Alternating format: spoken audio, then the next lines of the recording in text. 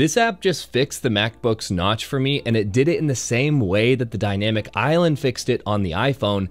It made the notch useful. Instead of it just being an eyesore that blocks part of the menu bar, with this app, the notch becomes a contextual widget that shows things exactly like the dynamic island does on the iPhone. Like, check this out. You open up your Mac and the notch shows that it's locked, just like on iPhones. You start playing music and then you get this little music player in the notch. And if you swipe on it, you can skip backward or forward or swipe down and you can get more details on the song, you can favorite it. And if you click on the song, it'll take you to your music player. And yes, it works the exact same if you use Spotify or Apple Music.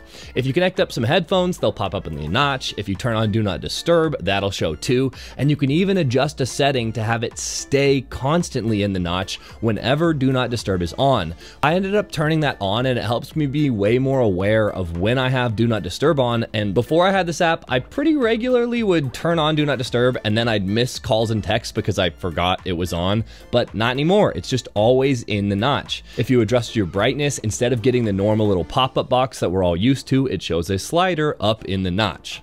The app is called Alcove, and my favorite part about it is that unlike a lot of third-party apps I find, it is super polished and feels like a first-party Apple software solution. Like, I bet if you just showed someone a Mac with Alcove on it, they would think that Apple made it. It is that good. I've tried a lot of these dynamic notch island style apps, and while a lot of them have better and more functionality than Alcove, none of them are even close to as polished and bug-free. And at least for me, when it comes to my Mac, which is my main work machine, I really value software that does what it says it does and doesn't have a bunch of bugs. And now would be a good time to tell you that this isn't sponsored. I have no connection with Alcove. I just found it randomly on a Reddit thread and I tried it out and I really liked it, so I wanted to share it with you. And now would be another good time to tell you that even though I think this app is fantastic, you probably shouldn't buy it because it's incredibly expensive for what it does. It's $17, which for an app like this, at least in my opinion, is way overpriced. But value is subjective, so let's talk about what it actually does, because while it's not a lot, the things that it does flawlessly.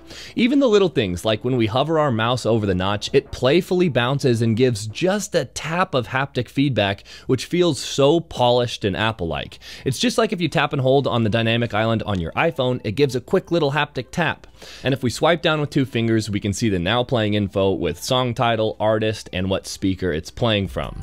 Let's take a look at the now playing feature. You can have it display waveforms just like it does on iPhone, which I turned off because I find the movement distracting. But then whenever you're playing music, you have an easy way to play, pause, favorite, and skip to the next song built right into the notch.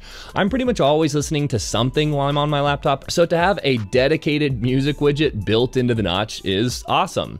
And another part that I really like is that normally when you adjust your brightness or volume or whatever, you get a pop-up box in the middle of the screen. Whereas with Alcove, when you adjust those things, they stay up in the notch, which I think is just because the notch is up and out of your way, it makes it feel like it's not in your workspace and makes the pop-ups feel less distracting.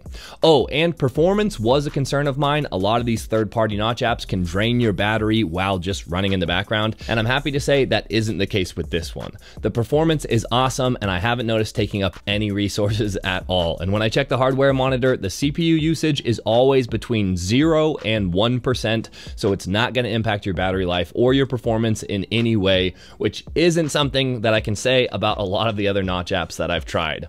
Alcove is an app that I just set to turn on with my laptop, and then I completely forget it's running because it just blends right into the notch and it feels native. So that's Alcove. Like I said, it doesn't do much, but what it does really, really well. Not having glitches is a huge issue for me on my work machines because I'm trying to get stuff done, not troubleshoot.